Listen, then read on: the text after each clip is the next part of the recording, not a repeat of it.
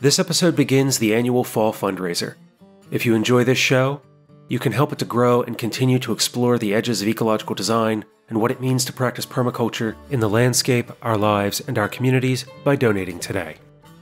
Give online at paypal.me/permaculturepodcast or donate by mail.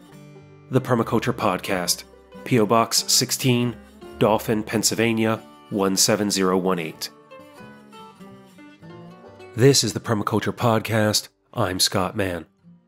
My guests for this episode are Joshua Hughes and Amanda Wilson of VerdEnergia Pacifica and Blacksheep Regenerative Resource Management. On-the-ground practitioners of permaculture engaged in restorative business, Joshua and Amanda are the founders and, respectively, the CEO and CMO of Blacksheep Regenerative Resource Management. Together, they've also co-managed VerdEnergia Pacifica, a permaculture farm, education and resource center in Costa Rica for the last 5 years. They join me today to talk about what they're doing to scale up Blacksheep Regenerative Resource Management and to continue earlier interviews with Joshua about creating a compassionate future, the role of regenerative investing in saving and repairing the land, and the transitional ethics required during this period of change. Enjoy this conversation with Joshua and Amanda, and I'll join you again after. Now that we've sort of de-risked these ideas in our own way, and we've had time to invest and money to invest in the legal structures, we're here to share those things. We're here to share the legal structures. We're here to share the accounting methods and practices. And as we meet other businesses that are doing these things, we've been open sourcing the way we do this, so others can feel free to not have to spend $500,000 on legal. Right. That brings up another thing that we kind of already touched on, which is re-engineering capitalism, like working within a capitalist system and rethinking how that can function to our advantage. And one of those ways is turning competition into sharing. So we don't have competitors necessarily within the regenerative community. It's something that we really want to open source and make sure that people have access to do the same thing or what we're doing but better if possible. Yeah, and people, there's a huge demand for great products now, foods and style. Right. As they come up here, there's farmers markets tucked away everywhere. There's a few farmers markets on the way on a walk I just took over to this restaurant. So I had 2 different markets just tucked into town, and that's great. During the beginning of George Bush's time in office, there was a couple hundred farmers markets of consequence in the U.S. It was like 400. Yeah, and now it's tens of thousands. It's really thriving. So I mean, when I was born, we were in that era of thinking food was all going to be coming from technology pills. Who needs to eat? I got a Jetson pill, really. And now we're I like broccoli, and I want it to be good and not be full of arsenic or whatever.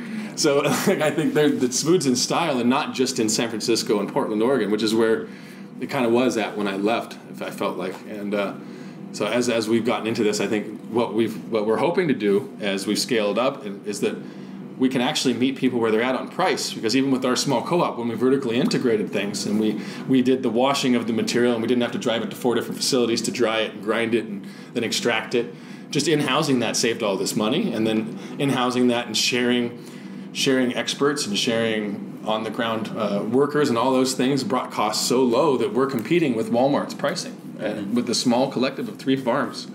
And a couple of companies helping us move things to the States, a logistics company or 2 kind of in-housed, made us competitive with Amazon's cheapest products, with regenerative certified organic. I think that's kind of the magic of what we've done, is it's not just lots of people figured out how to make great products. There's tons of amazing products and tons of amazing projects, right, farms and stuff.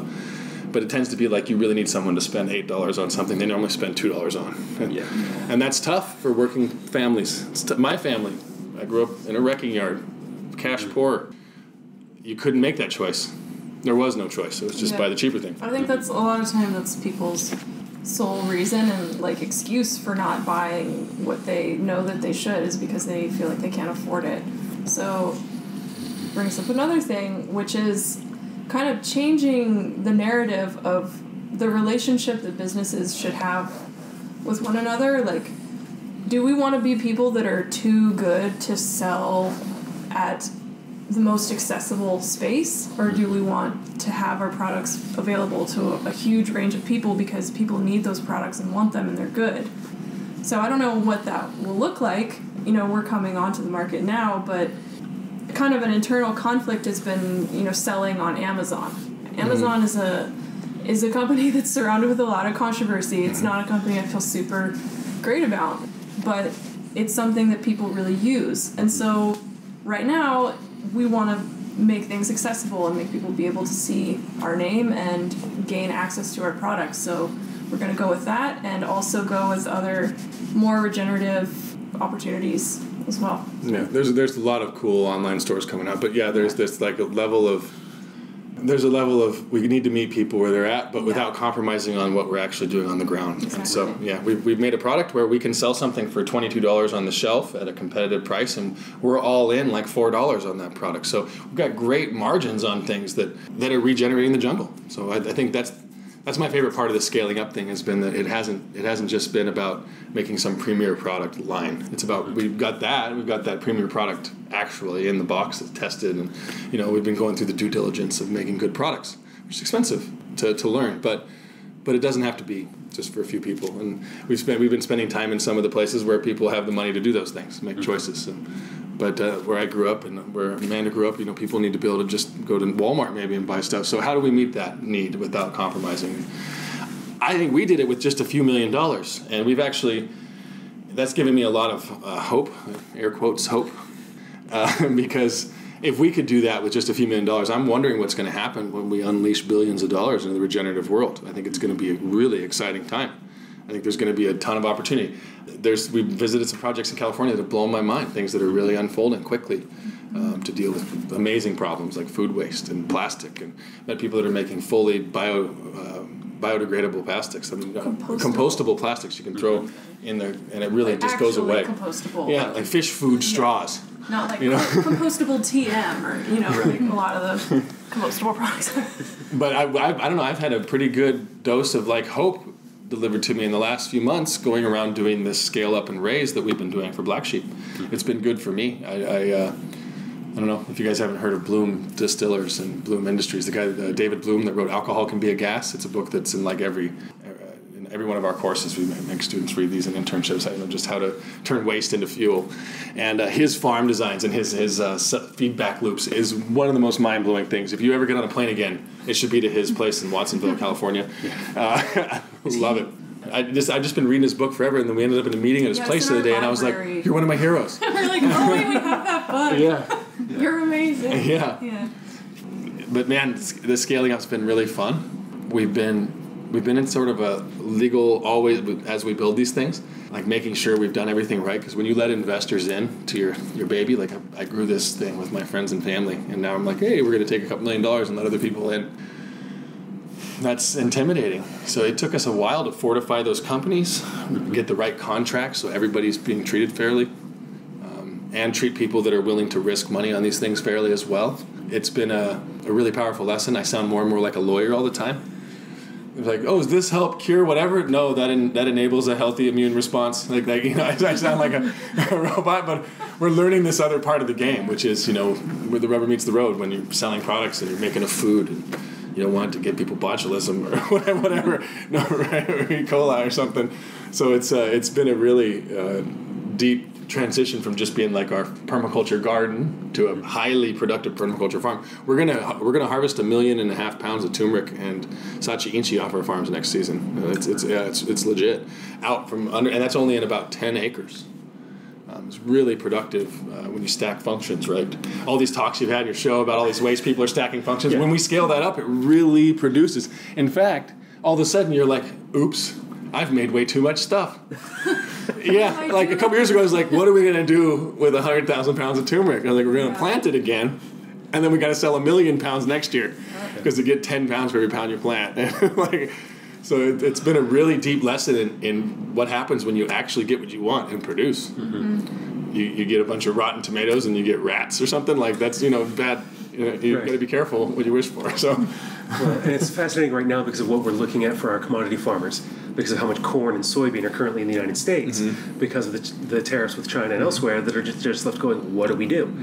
And because then of also the ethanol distilleries have been shut down, so we're no longer adding ethanol to gasoline, which does help reduce emissions. Well, that could have been a place to take all that corn as a feedstock for much of that. Well, now that's not an option. So I'm watching the way that some of these pieces are coming apart. And what I'm interested in what you're saying about scaling up is you're working on an experiment that is fascinating in the jungle, but can we transition that then to a temperate climate commodity crop culture like we have in the United States, or what are the ways that we could start pushing some of those edges and some of those levers? Because it was what you were saying in the beginning about how it's more like the spreadsheet and a financial decision, because it was one of the conversations I had with Dr. Laura Jackson.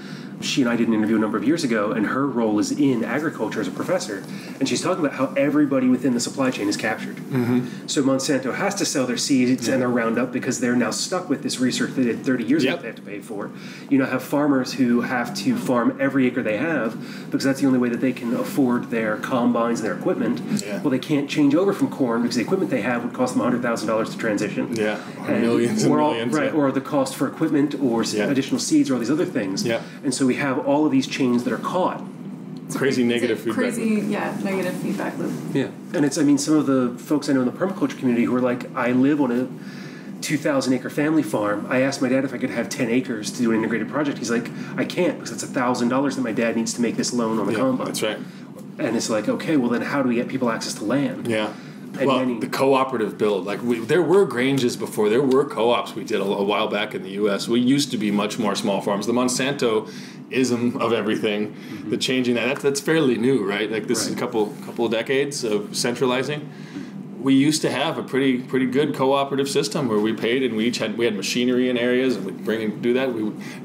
It's gotten really off the rails because of collaboration or because of the big companies like Monsanto, and then we let those die.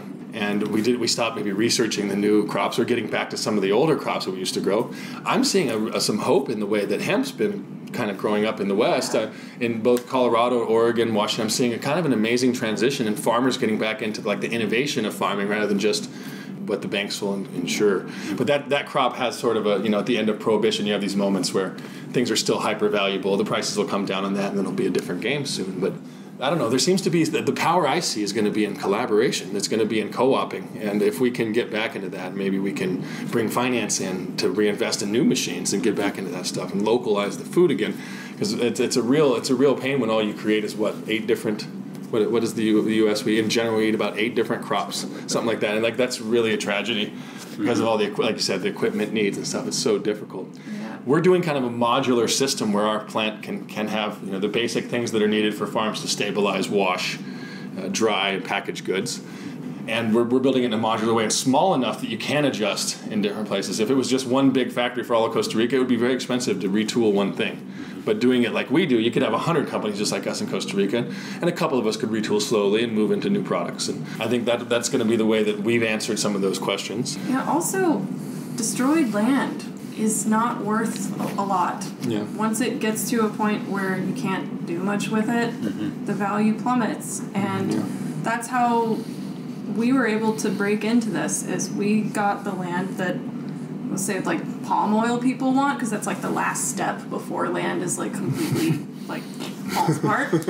So desertification. So that's the silver lining to all of this destruction is that if you're to answer your question of how can we get people onto land, they can regenerate that land, and there's an opportunity there. And it takes a minute, though, but in the tropics, there's awesome opportunity, which is 20 feet of rain a year, 25 feet of rain, so you have this opportunity. If you can slow it down and build some OM, organic material going, and you can maybe get kickstart things.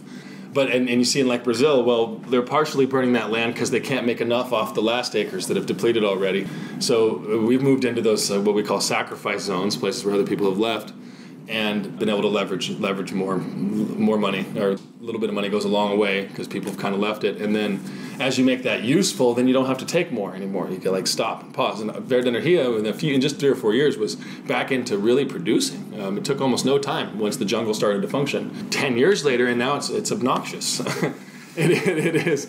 It's really productive. You have to be careful what you do. We want to do this. Do we have a market? We can go big on cardamom this year, but do we have a market? We can go big on this, but so I think soil creation, once we built that, then our co-op had this base to go from, but it did take investment. I'd hope that soon enough there's really good regimes around and regulations in the crypto world so we can start coming up with more creative ways to finance. We've been dealing with the SEC and stuff, and it's been okay because we've been willing to spend the time and money, but most small projects can't afford that, and like us, going through $500,000 of development in legal and accounting is something that most small companies aren't going to be able to do. So that's why we're here to share that stuff too. And I don't know how much my lawyer loves to hear that, but we're sharing that stuff. And that's kind of magic too, because once you can understand those things and speak that language, then you can start catching more investment. Mm-hmm. And there's trillions of dollars of stagnant money not being invested. Last time I looked at it, it was like $22 trillion or something like that. Sitting in the banks of the big companies and the families that don't know what to do and they're scared. Mm-hmm. Interest rates are so low, so they have to just bawl all the time. Like they talk about interest rates as being low to keep housing moving, right? Right. It's more to keep people investing in the stock market because you can't afford to save. So we're in a position where everybody's like forced to go high roller all the time because you can't just save. So I think we can create these co-ops and actually create like some safe tree trusts and safe like ways to save money again in slow growth things, and then mix in this creative stacked function agricultural systems. But man, it's a big bear. It's a big issue up here, and it's going to be. I don't understand how anybody farms anymore out of Fortune 500 up here. It's so big. Yeah. And while I was just I was just saying that hemp was doing some great things. I saw hemp and growing great in Oregon and some great examples of projects.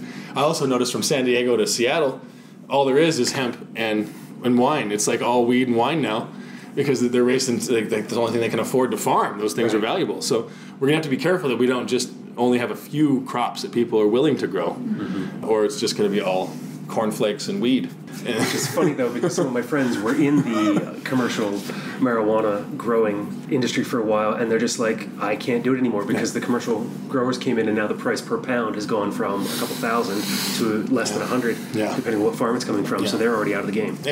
Oregon has gone through that. They issued too many licenses because the OLCC didn't understand that they should have charged like on every pound sold. The only way they were making money on it was on the license fees. Okay. So they offered way too many licenses and they crashed the market. So they've kind of learned, and the growers there are adjusting, and it's gone from 100 back up to like 700 or 800. So they're learning too. And when Philip Morris gets in the game, who knows? But just like we're foods in style nowadays, any product that you're growing, if you're willing to do a high quality local version of it, there's a big consumer base that want to participate. When I think of all the micro distilleries that didn't exist 5 years ago, I can drive from one town, 2 towns over, there's another one, 2 towns over, there's another one. None of them are related. Meat has exploded in Pennsylvania with meaderies everywhere competing on price point with large commercial wine growers. Yeah. Oh, that's so great.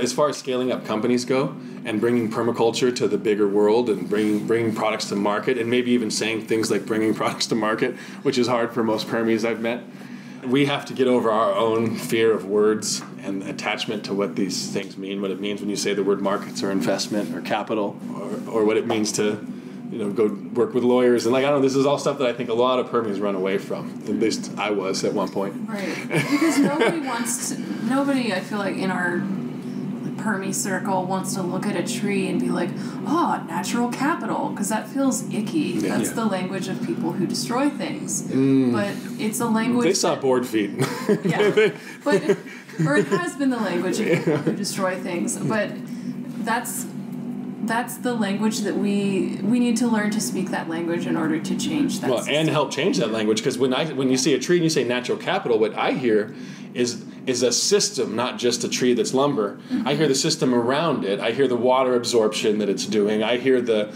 organic material and the leaves that are falling and building soil over that years. So you can look at that tree as board feet, and you can look at that tree as a part of a system that's producing turmeric underneath it for several years and cacao in its shade. And so I think we need to capture this language. Actually, we need to take it. Provide the correct context. Yeah, and it's a bummer that we have to spend all this time on our bottles and our products saying, look at all the good stuff we do. I wish that the big bad companies would just have to put that they murder on their products. Like a scarlet of shame. Yeah, it's a bummer. We have to jump through so many hoops just to prove we aren't killing things. I would love it that we can keep setting the trend to where we're just like the Gibbon, that products should be healthy. Maybe we should make our certification just, we don't kill things.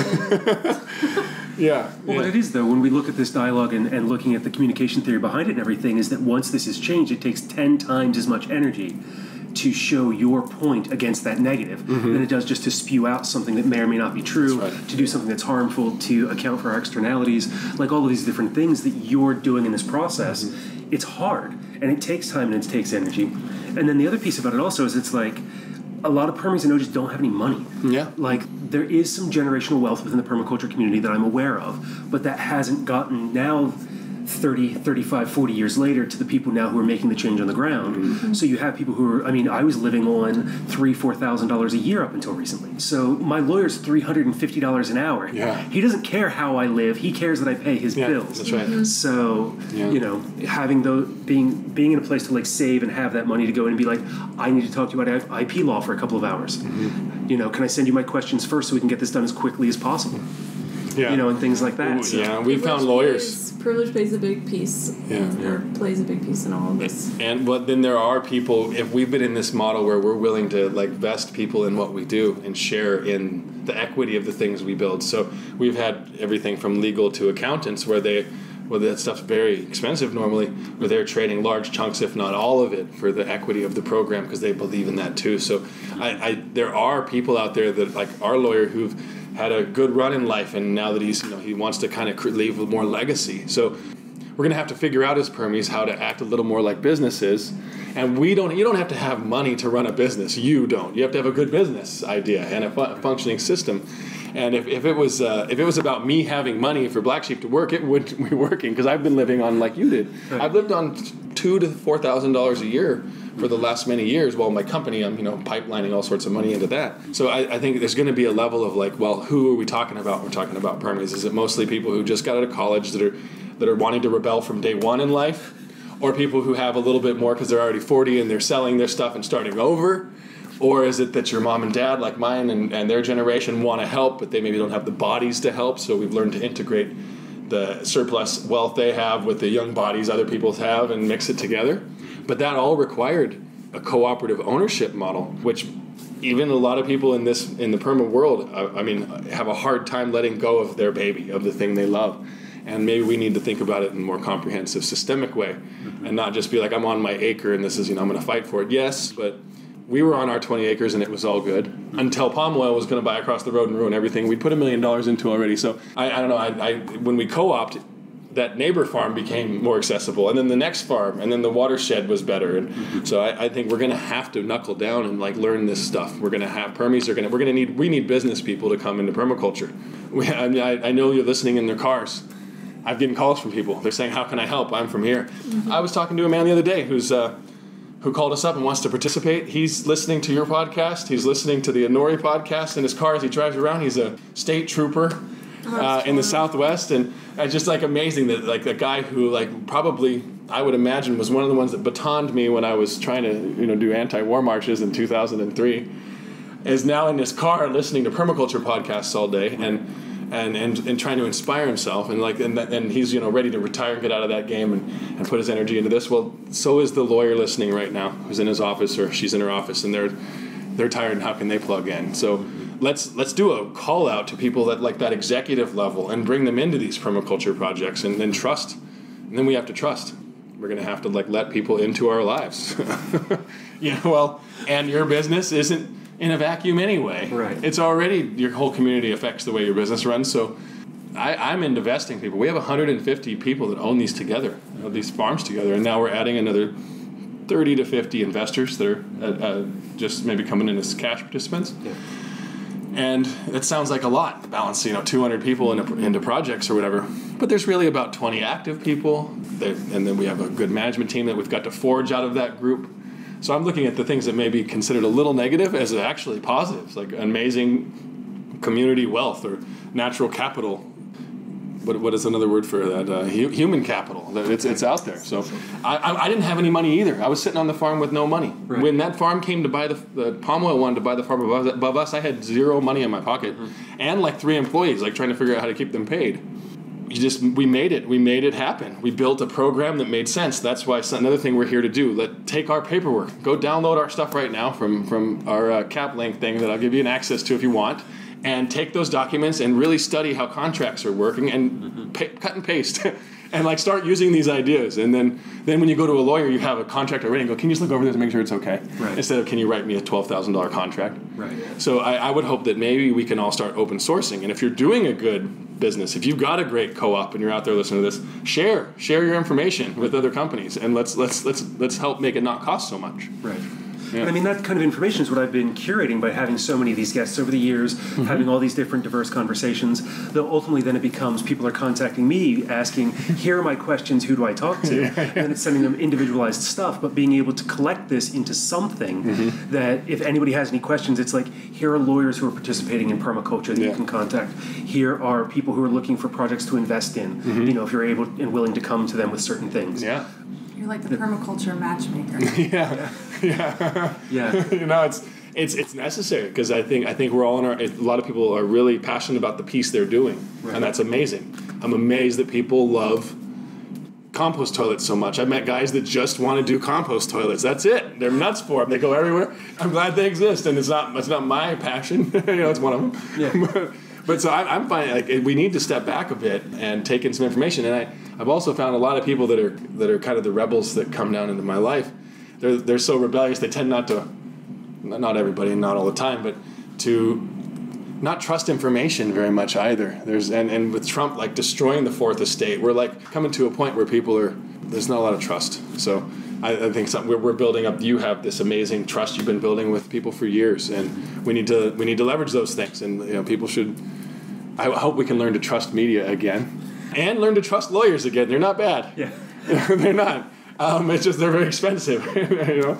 But we've had pro bono lawyer work in California. We've had pro bono lawyer work in Costa Rica. And there's not just those services. There's also U.S. aid. There's farm programs. There's money that can be gotten. There's billions of dollars of grants not being applied for right now for all sorts of things. And as things become more apparent environmentally, it's becoming, there's more and more of those. And we don't even know they're out there. So, yeah, let's come together with more grant writers. If you're a grant writer out there, our permaculture people need you. If you're an executive at a business and you want to help, maybe we got an offer this morning from a guy that built a very large successful company to spend like 8 hours a month with us. Like that's priceless for a company like us. Right. And like knowing that a lot of very successful people, highly successful people, CEO types, they actually love having people to mentor. They want that.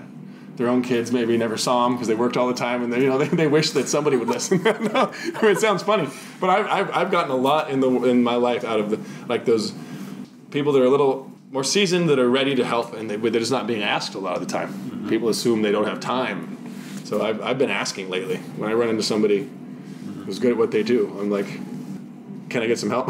Like, I mean, really. And is that really how you're generating these contacts? It's just because of the work that you're doing and people who've come through and contacted you, started working out through your network? Yeah. Friends of friends, yeah. And then LinkedIn, I never thought I'd use any social media. It's funny seeing you on LinkedIn and sending me messages. It was not where I expected you to contact me. Well, it's because everybody else uses like the Facebook messengers and stuff, and I've never had a Facebook account. I've never logged on to Facebook. I've never done it, and I don't. And so, like, I don't know what's going on in people's lives. My friends have kids, and I don't know it because they don't use regular email anymore. Right. So I got on LinkedIn, and I realized I can actually, like, see when people are on. And I was like, I'm going to hit you now. I see. So gotcha. Our friend of ours that worked with us years ago, he works at LinkedIn, and he gave me a couple months of, like, an executive or premium package or something. And through that, I can really see who's interacting with my profile. And in no time, I've had a ton of really amazing connections there. And people don't seem to be afraid to say, hey, this is what I do. What do you do? And because it's people's real names, it's not just like Facebook where you could be hiding your real name, that there's a level of accountability there, I feel, on that one. And I'm not trying to plug LinkedIn because I know people, I used to think I'd never sign up, but I got emails from friends. I was mad about it. I always felt LinkedIn was super annoying. I was like, who uses that? But I am flat blown away at the lack of like barriers between me and people now. I don't have to go through no soliciting sign, which never was a problem for me. Right, yeah. I'll ask anybody for anything if I know I can. Yeah, but I'd be like, get past the building security and then I have to hope a secretary would be honest with me. Now I'm like, I can go right to the person's profile that's at this investment company or whatever, hit them up, say something, be very personable, not like sending out I'm not blitzing people. I'm like, hi, I see what you're doing. This is what I'm doing. And I'm getting an amazing response. But it's taking a certain kind of guts just to like be able to go and do that. And if you're running a permaculture project, you probably have some grit. Like, don't be afraid to pick up the phone. and people are waiting. And we said a minute ago, there's a ton of stagnant money out there not being engaged in the world. And a lot of people have been burnt by philanthropy where they thought it would make a difference. And so they donated or tried. And it was just like a black hole of energy, and there wasn't enough, I don't know, It was just donation based. And so I find that we don't want to just have those the only people that are calling these folks. Yeah, I've been meeting with people with very wealthy folks, and they're getting their phones ringing off the hook for donations, but not a lot of smart small business approaches that really pay it forward and keep working. So I mean, we're a little unique because we're vertically integrating, but if we were just doing any one piece of this, if it was just a farm, it's actually a pretty simple business setup. And I don't think people should be as intimidated of that as maybe they have been. And I know you don't like wearing a suit and tie. You don't have to. I think what's intimidating is that people feel maybe that they have to do it all by themselves, which is impossible. Oh, I don't know how they do that. Yeah, so just join a gang. Yeah. No, that's what Kurt Vonnegut said. His last interview with David Brancaccio from Now. I love that show. I love David Brancaccio. Kurt Vonnegut's last interview, he's like, David Brancaccio said, you're kind of a cynical old man. What would you tell people to do in this world where you're all cynical? And Vonnegut goes, join a gang. Like, get people right now. and I laughed my butt off to that. This is a 90-year-old white man saying join a gang. But I think it's right. You need people. And if you're doing a sole proprietorship, I don't know how you pull that off. That's tough. You feel like you have to be everything, and then something that's happened to me lately is as we've had this co-op approach, when I don't know something, it's very easy when you're already used to being modular and plugging people in to like say, hey, I don't know this at all. Does anybody want to help? And no, but as a sole proprietorship, you feel like you have to know everything. Mm-hmm. So get people and be willing to like maybe have a collective ownership model. Mm-hmm. That's really important. And then everybody that we work with is vested and cares, and even if someone moves along to a new opportunity, they're vested in your interests, and it's their interest too. And there's not a lot of like on the way out the door, making it hard on your company or something. Having HR can be like the worst part of a business, right? Like so, when you people are truly vested and treated fair, when they part ways, it's not nasty. Yeah, it's really amazing. And having the permaculture community, not just like, hey, what is permaculture doing to make new farming techniques or whatever? I've been recruiting from permaculture. I've been finding the most amazing employees for all sorts of things, from engineering, which people are always thinking permaculture's in the gardens. I wish people would stop thinking permaculture was a gardening technique. But I need permaculture-minded folks that are like mechanical engineers and chemical engineers. So I'm really enjoying the drawing on the amazing community that is permaculture for the businesses we're growing. And I think that's something that we should all be tapping into. It's a great recruiting tool. Having a PDC with a 6-month internship following it, which is what we do.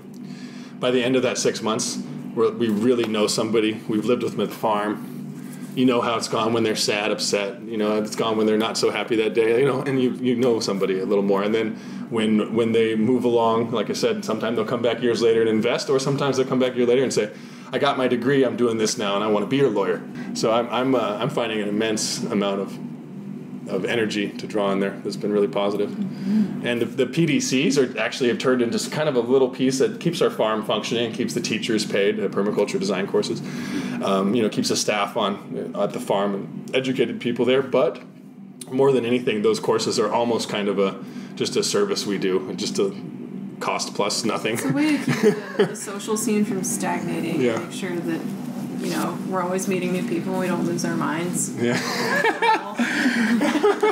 Well, when you go live off grid, we're all city kids who chose to go live off grid or whatever. Or and I'm not from the city, but I'm from a big enough town where you could always like change your scene in a second. But when you live 40 miles from the nearest town and it's a dirt road in the middle of nowhere, you have to have like a deep. It's much more about having like good neighbor policies, and there's all these things you have to learn that aren't about just having best friends.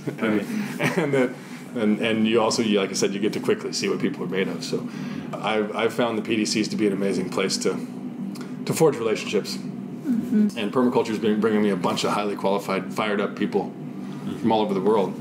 So I wish people wouldn't just say permaculture for gardens. I people from cities will probably say this to you before, right? They'll be like, oh, I'd love to do permaculture, but I live in a city. I'm having lots of conversations about what makes more sense. Do we practice permaculture inside of a building with solar panels and solar-grade LEDs, or do we try to farm on the roof? Yeah. Being able to control climate and things like that, and it's left going, well, maybe the technological portion is a better solution. Yeah, it depends where you're at. Right. Yeah. And it depends what your problem is in your area. And let's more inclusive permaculture is great. And when people leave our courses at Verde, they tend to not write anything about agriculture and what it means to them. It's great. Our teachers do this thing at the end. What's it mean to you? And it's like a whole day. After all the presentations are done, we normally do a talent show. If you have to do something goofy in front of your community. Is that a tradition that all permaculture courses are? I'm not sure. Or sing a song, tell a story. There's usually something at the end that's supposed to be. We just do. You can do anything. One guy just showed us how loud he could scream. It was terrifying. But other people are like amazing ballerinas. But after that, we had people like sit down last day and just like, what does permaculture mean to you now? We want to see how good did we do at explaining this. And it's mostly the answers are like, way to change my community, way to govern society, way to fix the oceans. Like I'm glad that people are getting a bigger view of it all the time. Some of the teachers we've had the honor of hosting and working at our farms have. By having them engage there and having a good opportunity to be a teacher, they're able to stay at our farm year round and then apply this stuff, which is amazing. So create an economy that really works with your place. We didn't want to be an education center in the beginning, but it happened. And maybe it's not the long-term goal. 20 years from now, do I still want to be doing hospitality? I don't know. Maybe not. But along the way, we were willing to try those things, and those things turned into amazing opportunities. So I like taking risk, and I would say you probably shouldn't be too scared of risk if you want to scale a business up. Probably mostly just risk of your time or your soul, your sleep.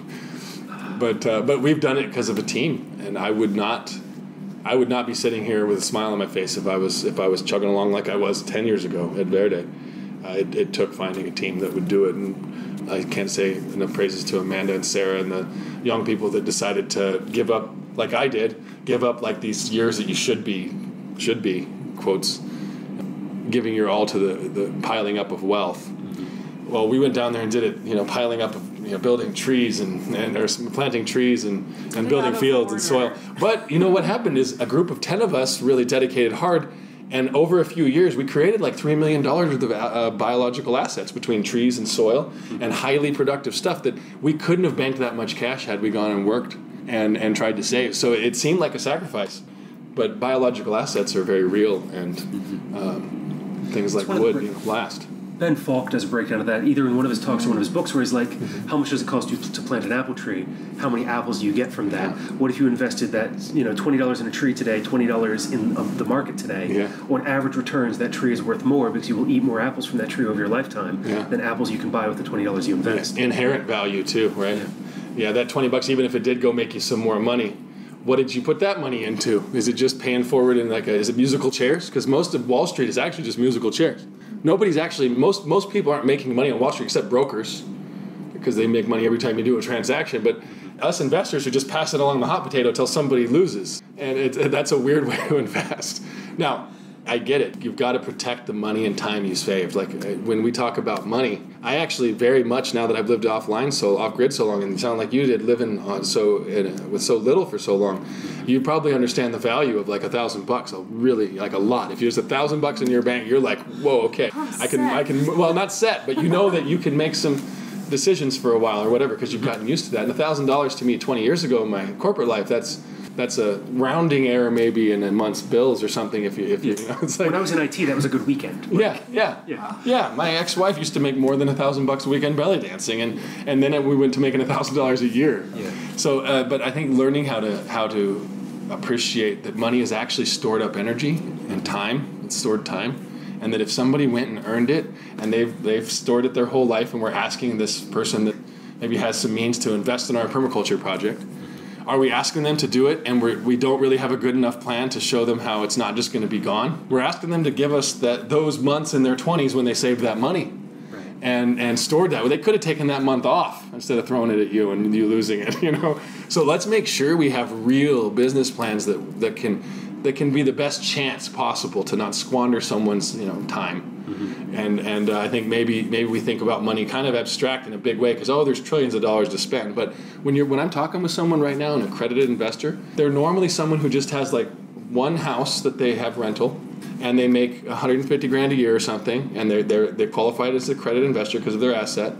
They don't have 4 lawyers and 3 accountants protecting them. Right. They're not like the $1 trillion of stagnant money not being invested. They're your friend who happened to go well and buy a house once that kept it or something. So when I'm asking someone for $100,000 for Blacksheep to invest in us, I take that. I'm like honored that they do it, and it may be the first time. Many of our friends, is the first time they've made an investment outside of just buying a CD or something, or throwing into a 401k or whatever. So I think we're going to have really good plans. And you can't, like, I think a lot of people I've met that have like, oh, I have this great business idea and no one will invest in it. I'm like, flush it out. Like, let's really see, why won't they invest? Is it because you haven't done the research needed? Because it's cost us several months just in market research for one product or two to like be able to tell an investor, and I'll give them an answer when they ask. So I'd say scaling up means you're going to have to scale up your game and make sure that you're not just a dreamer, and it's not just like a donation thing, unless that's your model.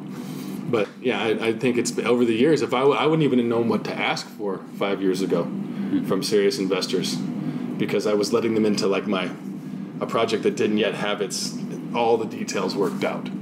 So again, you say it takes money. You got to spend money on lawyers and accountants, but maybe not as much as you think. And while $350 an hour is killer, in Costa Rica, getting legal down there for $500 a month, I have a lawyer that works for 5 hours a week.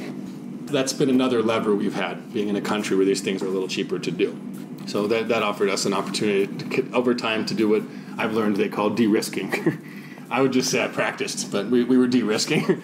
And then, what I've been learning is all money's not the same, and make sure you find the right partners. If you get the wrong partners or you don't have contracts done right, all the great ideas could go out the window when somebody a little more savvy than you, with a better lawyer. Even if you're spending $350 an hour, he may be spending $650 an hour, and you miss a comma and you lose your business. So it's very important that people are prepared for what it means. I told you we were entertaining a few years ago using cryptocurrency model or blockchain something to do like a fundraise, but the regulations aren't really there yet. Right.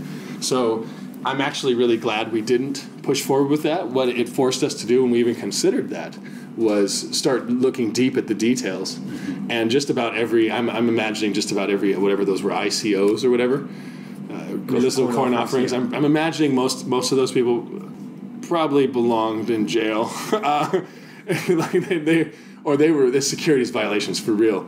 Yeah. So we've taken it very seriously and set ourselves up with Blacksheep after serious investment of time and money, but set ourselves up to be positioned like a Fortune 500 company with permaculture at our base. And that's really inspiring to me, to maybe as a legacy that Verde could leave in this world, is that permaculture can be on the Fortune 500 markets one day, that we can be in that same caliber and trust as the companies that used to kind of pull through for us. But I think those markets maybe weren't the worst ideas, that we collectively invested in some things and we collectively took some risk. So we're collectively taking risk, and it's a good kind of risk. We're fixing watersheds. As these trees are growing and we're wondering if the turmeric's going to work. If the turmeric doesn't work, the other crop works next to it. So it's been a deep dive into and deep research into all these things that we preach as permaculturists. Right. Oh, look, this garden doesn't have enough stack functions. I would do this, and that. Well, what would you do when you produce? Right. What would you do if an investor showed up and said, "What are you doing?" How would you explain it? Right. So, I challenge people to, well, please call us. We're willing to meet and talk and share this. I just went to a meeting a few minutes ago that had nothing to do with us raising money. It was somebody who's on the same path as us, and I'm really excited to share and collaborate on this. So when people want to scale up, don't be afraid to call me.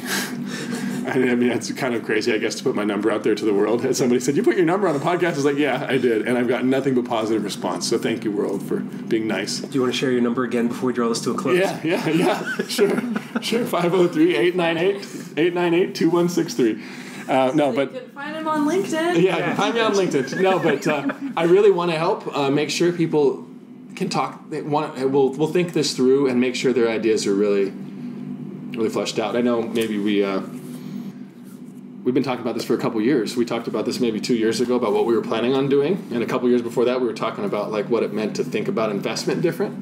And pretty much all my expectations for this have been met. I haven't found myself having to compromise at all. And like I said a minute ago, I've been refreshed at how much even the traditional business structures can work for good if their directives are right, if their algorithm is programmed right. And I've never been one to be afraid of the AI when it comes to machines marching down the road like Terminator. I've been way more worried about the really bad contracts we've had at corporations. And about the time that corporations were decided that they were people, the end of the 1800s, is about the time everything started to go off the rails because corporations don't need to eat, drink, or breathe. And those algorithms were set forth at that moment as living entities. And those algorithms are destroying the rivers, not robots, not Arnold Schwarzenegger's robot. It is an algorithm that doesn't care about clean water. So as we write these new ones, these new ways that we're going to make society work, we're going to have to do it in business, not just in the government. And I think a lot of people are always hoping government will change things, but I can actually change more in my own business, and it affects me every day and my employees every day, rather than just a vote one way or another every 2 to 4 years, or hoping that they can sort of compromise their way to some better idea in the future. Well, our business can use money better. Our business can figure in externalities and make sure that we're price pointing right because we figure in the river being clean. And that's something we get to do every day now. And it's been empowering as we got a bigger and bigger business with this permaculture ethic. I feel like every decision we make now has more, it echoes louder and longer because it's changing the supply chain. It's changing where millions of dollars are flowing. What we spoke about a few years ago that we were developing with agroforestry is now creating several $1 million a year in surplus off our farms alone. So if we can do that, and none of our people really, a couple of us now experts we've hired, but none of our initial team knew anything about agriculture. I would love it if, like you mentioned a minute ago, that family where the younger guys getting a couple acres from his dad or something, or hoping to. I would love it if more and more permies start coming from the farming world too, rather than from the college campuses and starting a farm, because we're way behind on those techniques. But we're also not locked into bad habits. So it's a push and pull. But I would love it as we grow that the people that are already into farming would start playing more too with this. And I think that's always already happening. But it is a risk, and it's not for them. It's not as traditional. I had a great talk with those guys out there. If you guys ever get to Costa Rica, I know you don't like to fly, but maybe you could take a banana boat down there. Or maybe just fly and plant some trees somewhere. For sure. You guys could plant, I think it's about 40 trees for each person on each flight. That's about what it takes. If you fly to Costa Rica and back, you need about 40 trees a year per person. So we'll plant 80 trees for you. Both ways? Both ways. It was from California to Costa Rica and back. And United was planting 1 tree per person, and I was like, it's 40 trees per person, and it's something we've had to do as we've had companies coming to us wanting to do the same thing. Yeah, can we pay you for storing carbon?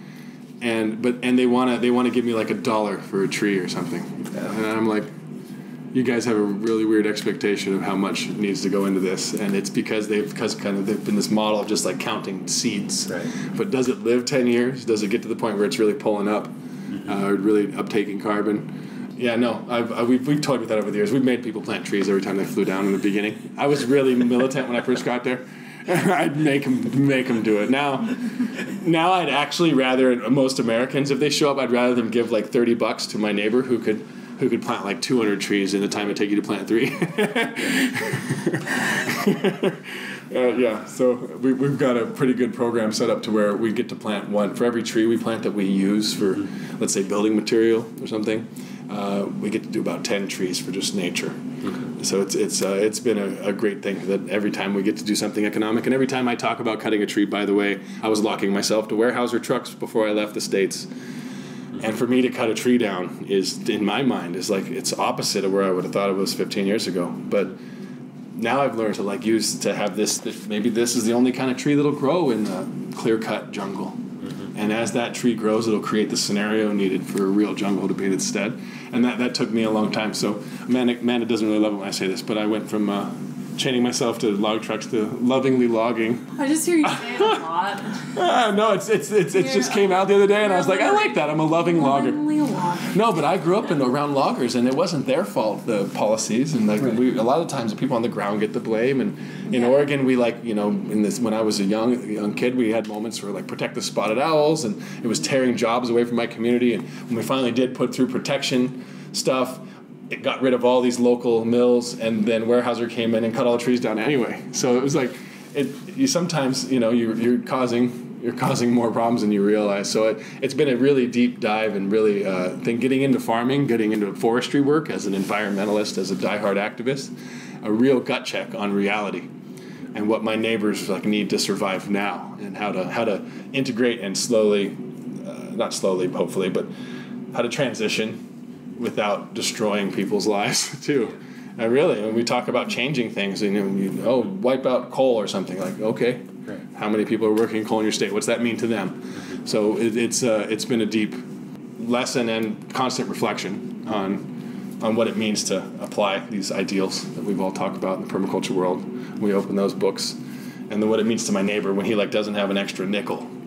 How do we transition that? So we hopefully figure out through the co-op model, like we've done, is that maybe if our neighbor could make 5 times more like he should or she should, then they could afford to invest in their own land for a minute. So coming up with some unique or dynamic ways to do this that aren't so maybe direct. There's a lot of bobbing and weaving to fix the environment. And in Central America and South America, there's people die on the front lines all the time, because you're not just doing something good when you change. You're typically getting in the way of a bad idea, like what you're seeing in Brazil, like these people that are willing to burn the jungle for cattle or something. They're pretty serious men. So in our area, there's a delicate dance you have to do when you go to a community meeting and talk about the cattle or the grass or the erosion, because 3 or 4 people there, they need that. So it's been an interesting dance. Well, Amanda tried to go and do some protesting and figure out what's going on, and she had a very big, strong woman telling her she's going to beat her up for getting in the way of her job. So you realize that you go as a 19-year-old to go protest something, and you're going to take this job from this poor man that needs it. What I'm trying to get at is that you have to offer people solutions instead of just screaming no at them and blaming the people who are on the ground, who are just working a shitty job. It's not their fault. Well, that's one of the things, though, I don't know how far I want to dive into this. But it's like David Graeber writes about bullshit jobs and about how we have all these jobs that people do because they have to be there. Uh-huh. And these are conversations that we have all the time, is about, how many problems are there in the world that we are self-creating, that we're now trying to find solutions for that actually make the world worse because of a problem we created maybe 20 years ago. Sure. And how does all this tie together? Now with where we are, it's from improv or storytelling, you never know somebody. I knew a lot of people used to go no because, and it was just instantly shut it down. Mm-hmm. But then in community storytelling and things, there's this idea of yes and. You take an idea and you run with it. You build on it. You move on top of it. And it's interesting to me because a lot of my work over the last several years has been in organizational leadership and development. Mm-hmm. And a lot of that is about when you have a problem, finding a solution. When you're an employee who has an issue, you never go to your manager or go to somebody in charge and just go, here's my problem, and lay it in their lap. Because they may just give it to HR and decide you're too much of an issue and get rid of you and somebody else who's easier. Or you can wind up showing up with a solution and your boss can go, well, this doesn't work for me, but this does, thank you. We can implement this, and now you have something that gets you closer to your ideal by having a solution. Yeah. In writing policy before, getting local chickens in the township I used to live in was coming in and going here's one of the basic chicken ordinances that somebody has. Can you adopt this? Mm-hmm. They looked at that, compared that to their livestock policy, and were able to write it up, and I think it was 3 months and it was changed. Oh, nice. And those kinds of things we can all engage in, but it really is that take some time, stop, reflect. What's the first principle of permaculture? Observe. Observe and interact. Yeah. And if we did more of that, spend months getting to know your neighbors. Yeah. Think about the problems that you're engaging in and how you can solve them. And then when you step in there, you can have a lot of answers for people. Mm-hmm. You can step in as an expert. Yeah. You can go out and you can read the 2 or 3 books on composting toilets and the policies that exist around them, and come into your meeting and go, I think these are important because they save water, and we have combined sewer runoff in our community. Yeah, and we, in my situation, we had enough time to build some and see what worked and what didn't, and what was clean and what wasn't. And I see why you wouldn't like this. Look at that. There's flies in the kitchen. And but really, having time to observe and practice and experiment too puts you in a position rather than just come into your I can imagine myself when I was really becoming an activist at first. I was always just coming to the party and just saying no. This, like you just said, and permaculture has drilled into my head the word and instead of the word or. Mm-hmm. And so it's an and right now to get us out of this hole that we've dug. Yeah. Every time I used to just say or, and I got in a position where I was personally feeling like a hypocrite all the time, and it doesn't help us at all if we all get paralyzed by our lack of being able to do everything at once. Mm-hmm. So I'm really excited to walk into my community meetings and say and. let's do this and let's do that. And it turned into building water systems with neighbors, and then they had clean water, and they realized you're there for them, and they're there for you. At our farm, the magic was never in something that we really figured out, some book, something that we thought through. And the magic was when I brought my daughter down there and raised her with my neighbors, and she lived as they like took her in immediately, little blonde haired, blue eyed girl, and she learned Spanish faster than me, and she integrated me into the neighborhood, trusting my neighborhood as family and as neighbors. That went a long way. Because you're no longer approaching as like a person who has something to say and I want to tell everybody how to do stuff. You're just like the guy who lives down the road. Yeah. He keeps building those compost toilets and they keep failing. But it looks like he got one now.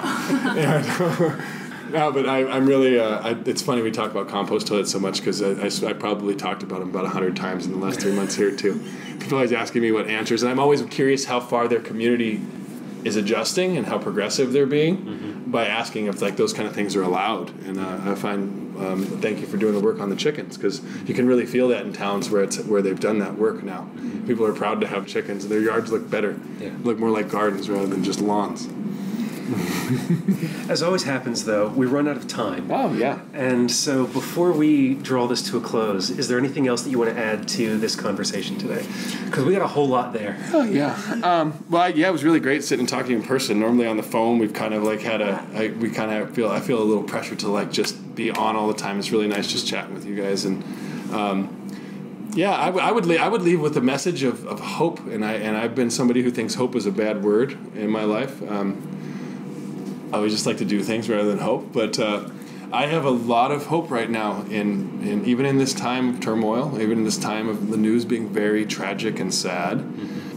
I have hope in organizing. I have hope in the slow, methodical work of working with my community, and I would hope that we can organize faster around things that really matter. So let's do it, and we're here as a resource as always. Our crew keeps growing and getting bigger, and there's more of us to help. And let's be really gentle. I'm from Central America now, and please, world, be very gentle to what we call immigrants or refugees, because they're our neighbors, and they're my neighbors in Costa Rica, and it's I don't know, it's something that's very powerful to me as I've been up here this time, to see like the divisions in this time of this election that's coming up, is don't forget that we're all in this together, and be gentle to people that need help, and be kind, and it's not a crime to leave water in the desert for people. And please, more people do that. Let's take care of our brothers and sisters from the South. I just want to say thank you. Yeah. And that was Amanda Wilson and Joshua Hughes. Find out more about their work at weareblacksheep.org and VerdEnergiaPacifica.org. You'll find links to those and my earlier interviews with Joshua in the show notes. The work Joshua, Amanda, and the other members of their team, farmers, and friends are doing through investment and direct commercial action reinvigorates farms and saves the land around them from further destruction and devastation. Listening to this story, I'm reminded that we can all engage in the act of restoration as permaculture practitioners by acquiring a piece of land, if we're able to do so, and use the skills we gain through understanding ecological design to build soil, restore functioning ecosystems, and create designs that benefit people and the other than human. If we don't have land or the hands-on skills, but do have the economic resources, we can donate or invest in land restoration or management projects like Blacksheep Regenerative Resource Management. We can buy the plants for our yards and gardens from nurseries we trust and believe in. We can sponsor a scholarship for a permaculture design course. We have the greatest ability to change the world when we work together and use the skills, knowledge, and resources that we have in abundance. Folks like Amanda, Joshua, and myself are here to help you find a way to make a difference in a way that matters and speaks to you. If you know someone engaged in work you believe in or have your own permaculture farm or project, please let me know so I can continue to curate that information and make it available to other listeners. Email show@thepermaculturepodcast.com. You can also use that email address if you have any questions for me, or if you think I can help you get connected to resources that will aid you or your project. From here, the next interview is another live conversation, this time recorded with Michael Judd to discuss his work and the latest book, For the Love of Pawpaws, a mini manual for growing and caring for pawpaws, from seed to table. After that are 2 episodes with one of the co-founders of Permaculture, David Holmgren. Until the next time, use your resources in restoration of degraded lands while taking care of Earth, yourself, and each other. And each other. And each other. And each other. And each other. And each other. And each other.